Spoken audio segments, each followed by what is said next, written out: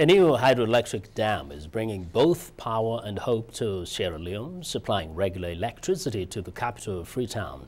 VOA Scott Stearns reports from Dakar. In the lush Sula Mountains, a new hydroelectric dam is supplying energy to the people of Sierra Leone. 30 years in the making, the Bumbuna Dam finally came online in November. Engineer Bokari Vondi works for the Italian firm Salini Construction that built the dam. At the moment, our total capacity is 50 megawatts, but it's determined on the output that we give Freetown to take. If Freetown want 20, we can give them 20. If they want 50, we can give them 50. It depends on their network distribution. Sierra Leone's distribution network was damaged by the country's long civil war, and it cannot keep up with what the hydroelectric dam is producing. Freetown's Kingdom Power Station is now receiving 25 megawatts of power from the Bumbuna Dam. For some, that's brought down the cost of doing business. Brima George manages Freetown's Mednatu Internet Cafe. Well, business was very expensive before Bumbuna because we used the generator to get electricity, which was very expensive, buy fuel. But with Bumbuna, things are better compared to before.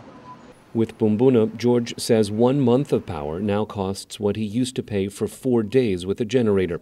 World Bank President Robert Zelig visited the dam last month. The World Bank is funding $38 million worth of projects, in part, to compensate villagers who lost land to the dam. It's hard to grow a country if you don't have electricity. And this is a dam that was started before the conflict, but it only recently has been filled in with water. And in filling in this dam, we had a team that worked to try to deal with the some 5,000 people that had to be relocated and given a new lifestyle. Kasokra village sits on the hillside above the dam. Villagers there did not lose their homes, but they did lose farmland. Kumbatore was moved to Kasorka from her home village, which was one of 30 villages to go underwater when the dam was built. They gave us money, but it wasn't enough to build. It was only for our plantation. We shared out the money in the town. They haven't told us if they will build houses for us, apart from the rumors that we heard. Engineer Bokari Vondi says a second reservoir upstream should boost power and help encourage more foreign investment. It will be enough for Freetown and its environs. Environs may be part of the north. It will be enough, and it will be a real power base for Sierra Leone.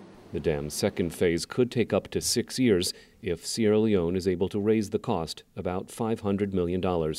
Scott Stearns, VOA News, Dakar.